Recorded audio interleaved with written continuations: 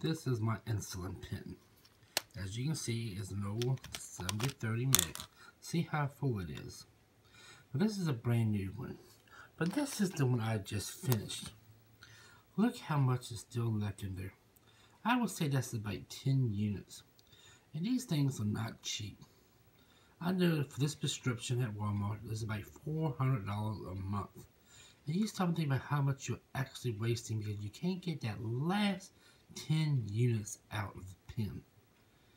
So who's actually making money off of this? You're getting screwed. And the company, Novo, is making a killing off of you. This is not right. And something should be done about it. I understand there should be a gap for air pockets, but really, that's about 10 units. And someone on a budget with diabetes, those 10 units could really come in handy.